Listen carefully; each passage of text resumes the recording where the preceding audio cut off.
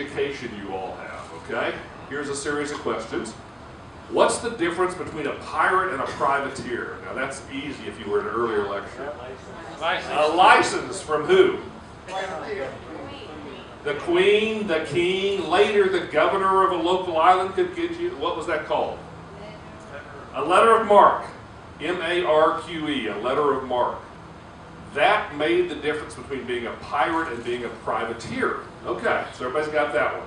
Which pirate captain captured the most ships during his illustrious or infamous career, depending on what perspective you have? Morgan. Who? Morgan? No, good guess. That'd be wrong. Blackbeard, that'd be another good guess, but just like that buzzer on the game shows, it's going to go off. Captain Kidd. Captain Kidd, no, actually, as famous as he is, he only captured 2 ships in his whole career. So that wasn't him.